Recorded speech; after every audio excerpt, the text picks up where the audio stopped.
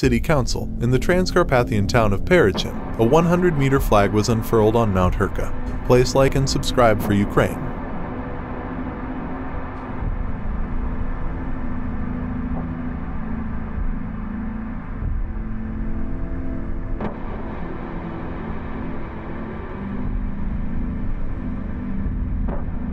The photo shows a flag at the Ukrainian military cemetery in Chernihiv, which was targeted and destroyed by the Russians.